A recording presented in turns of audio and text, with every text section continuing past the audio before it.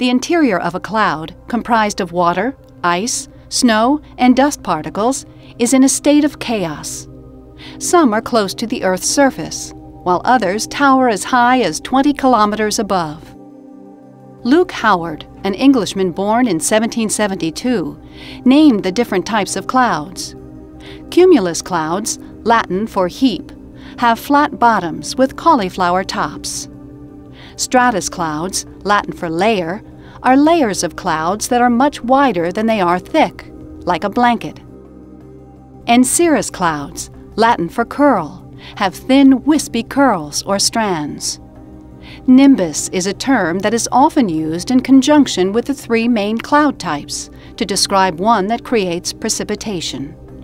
An example of this is cumulonimbus, which is a cumulus rain cloud.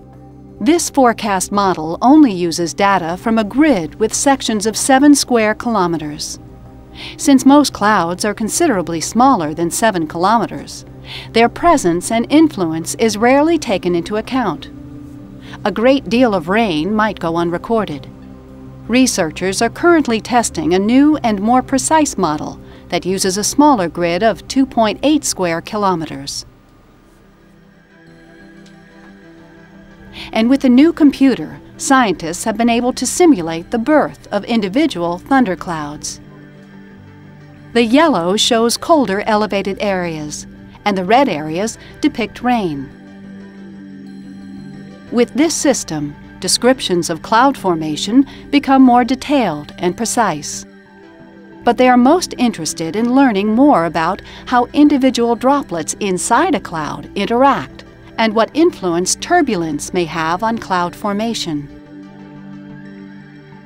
To help research cloud structure, meteorologists rely on a microwave radiometer.